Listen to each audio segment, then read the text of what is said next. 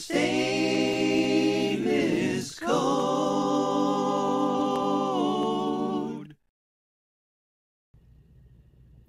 So why do I think Ruby and Rails has a great future and is a great skill and framework to learn in the 2020s? This is 2021 when I'm recording this video. I started using Ruby in 2015. In that time, since 2015, JavaScript has kind of taken over the world. Proliferation of frameworks. JavaScript has really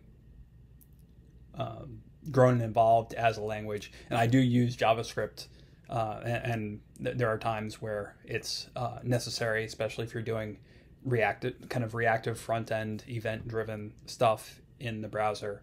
But Ruby on Rails, I think there's never been a better time to learn it, for a few reasons. For one, it still makes the trade-offs that I want to make. So the most important resource you have are your people and their time. And Ruby on Rails, I think, is still, the trade-offs it makes are for programmer happiness and productivity. And I think that you will be rewarded and have been rewarded if you make those trade-offs. So Rails especially is built around an ecosystem of being able to respond to change. It's got a good culture of writing tests, being able to adapt to change, designing things in a way that you can migrate your database easily without having to be a full-fledged database administrator. You can add new fields, add new items to your views very easily. You can add new routes and interaction, and as long as you kind of stick to the Rails conventions, you will wind up providing better value in less time than any other framework that's out there.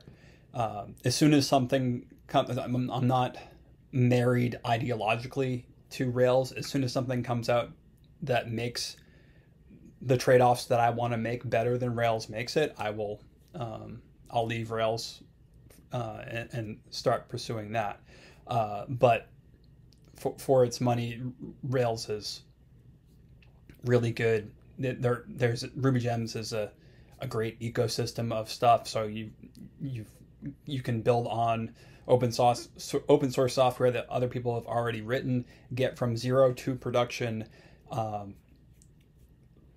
with a robust, well-written application fairly quickly, and it performs better than it did did in 2015 when I was using Rails 4 and Ruby like 2.2.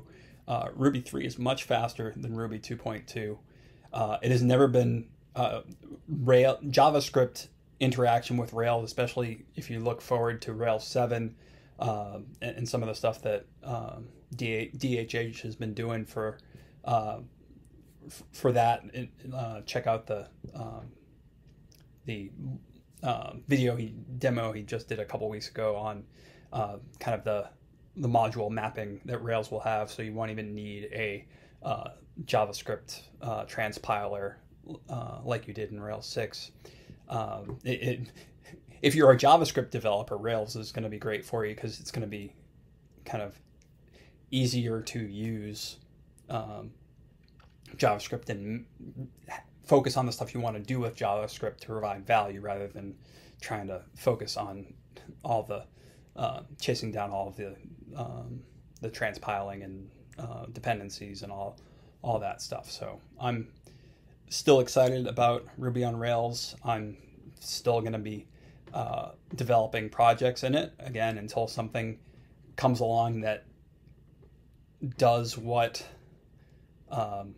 Rails does better than Rails. So you can, I think a lot of people especially in the past, have chased performance in execution of trying to find your best transactions per second, or scalability, all those things in a perfect world, when you never live in a perfect world. The thing that you need the most is the ability to change and adapt.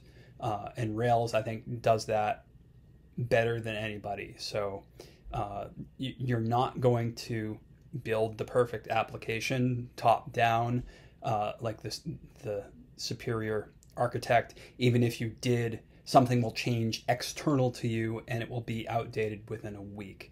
So you need to build with that in mind. Build agile. Get something that you can prototype and iterate on, in the event that you need to scale something to Facebook scale or something like that. By the time you've got something where that type of thing is a problem for you, it would be a good problem for you to have, and it means that you did well and you got to where you were by using something that allows you to prototype and iterate quickly. I'm kind of a strategic guy in terms of how I look at problems. So that, like, if you look at my Clifton Strength Finder, like 8 out of my top 10 strengths are strategic. And the more I get older and the more I mature, the more I realize that one of the most important strategies is knowing the value of tactics and iteration. That you will, in a year's time, you will have a far better product if you release something that is baby step at a time, get feedback, decide, all right, this doesn't work, we'll abandon it, add in, solve the problem a different way, get feedback from your users and your stakeholders, continue iterating, continue stopping, figuring out how you can get better, learn what went well, what didn't go well, adapt and change. You could have the same application, and you think you know all the answers, and you spend a year or longer building that perfect application, and you've water failed. The stakeholders decide that this isn't what I asked for. I'm glad that you've solved the problem in the most genius manner that you could, but this doesn't help me. This doesn't provide value to me. And you're far better getting that feedback on week 3 than you are on week 53. And I think, again, Rails does that, makes those trade-offs and works well with an agile, rapid prototyping